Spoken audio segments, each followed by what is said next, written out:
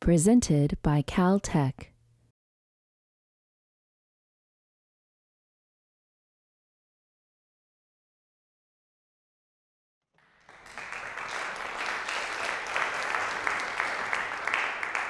So I was fortunate, or unfortunate enough, to be born and raised in Florida, the craziest part of America.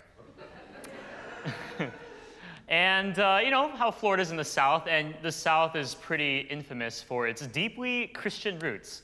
And I would say that that kind of sums up my household as well. So my parents were devout Christians, and they actually founded a Chinese Presbyterian church right in the middle of Central Florida. And when you really think about it, that's not an easy task for immigrant Chinese parents to do, because you need to have the logistical understanding, and you need to communicate with other people in English to get this to work. And not only did they do that, my dad was also an elder of the church, so he often did sermons, both in English and in Chinese. And my mom was also the worship coordinator for the weekly worship services at my church. So naturally, I was pretty proud to be the son of the most famous Mr. and Mrs. Lee at my church. And that kind of showed.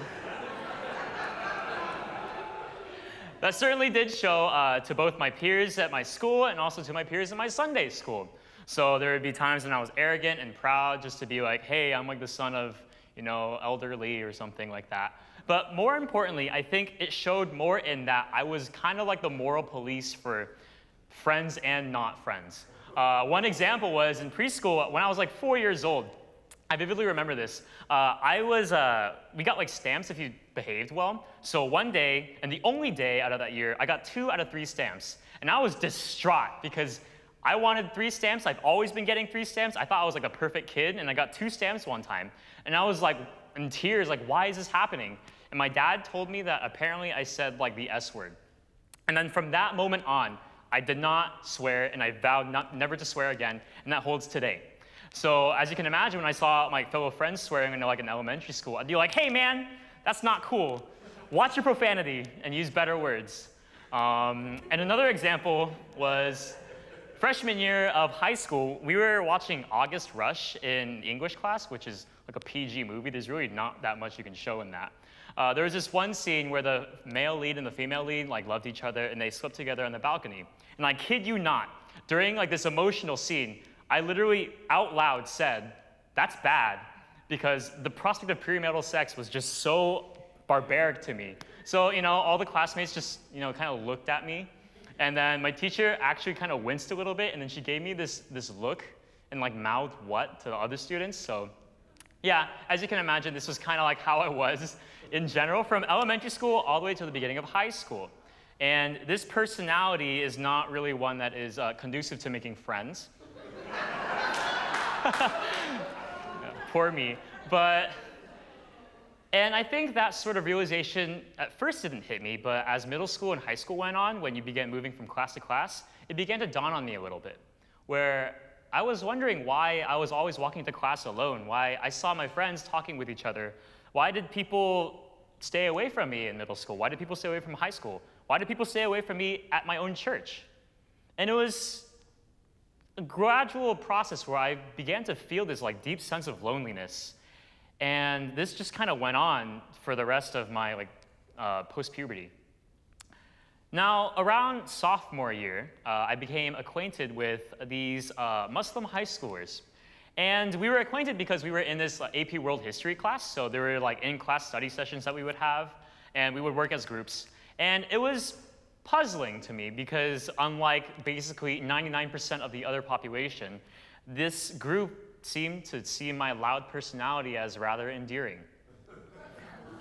Like they would actually go out of their way to talk to me in class for longer than 3 minutes. It was certainly refreshing, but it was also puzzling because it's just something I've never experienced before.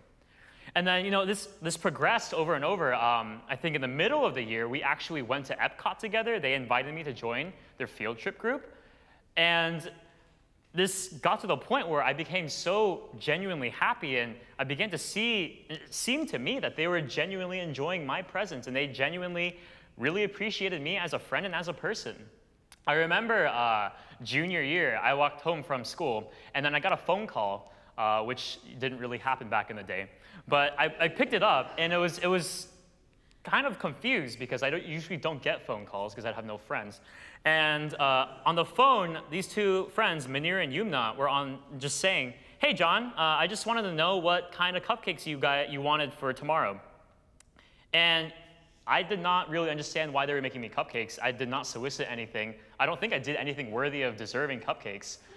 So I was kind of confused on the line, but I'm not going to say no to that. So I said chocolate as my flavor because that was the only thing that came up in my mind. And they were like, yeah, absolutely, sure. I'll see you tomorrow, and I'll bring those cupcakes to you.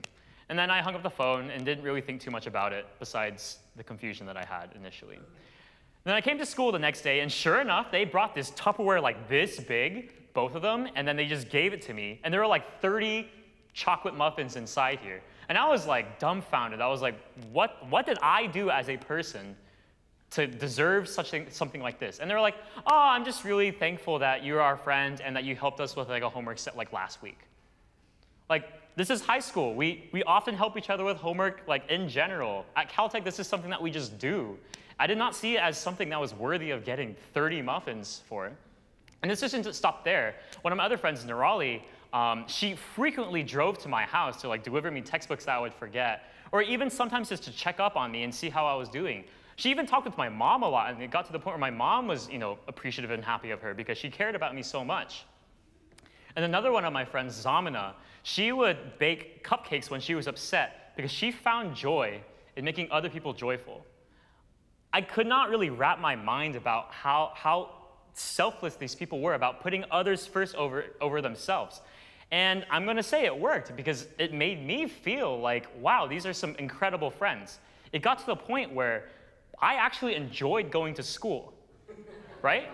Usually you don't hear that, but especially in my case, when I have to go to school, I have to wake up at 5:15 a.m. every single morning to prepare for a 1-hour-long bus drive. And all of that was worth it. I actually looked forward to doing it because every time I saw them in the morning, I knew that I had another day to spend with them. And so although this group gave me a lot of joy, I was also pretty confused. As I mentioned before, I'm Christian, and they were Muslim, and as many of you are familiar with, there is tension between these two groups. And it was puzzling to me because it's not just minor differences. A core part of both of our identities is completely off. Like, we're extremely different. And you see the xenophobia in America and in Europe, like even recently, of how this is escalating. So I was definitely confused because the South is also a little bit more of that. And I just didn't really understand. I thought I was the supposed enemy of these Muslim friends, but they were showing me so much kindness, so much love. And it was at this point that I realized that I think I've finally tasted the sweetness of unconditional love. As a Christian, unconditional love is one of the core principles that we learn. And I was taught this ever since I was young because my parents were devout Christians, but it wasn't through that I got to see it. My Muslim friends were the ones that gave it to me. And you know how I mentioned how my personality was extremely toxic? Seeing this actually helped me see a core principle of Christianity, where me being an undeserving sinner, and I was still loved by God because he sent Christ down for me, and it made me begin to see my own identity in a much brighter light. It's strange because I feel like I don't have an excuse to not understand my own identity from the first 18 years. I've been taught consistently. My parents have been lecturing me. I've been reading books, reading self-pep talks, listening to sermons. But it was through the action of eating those chocolate muffins, receiving the book from Nirali, and hearing their laughter and drying their tears that I think I finally began to transcend from knowing about love to knowing love. Thank you.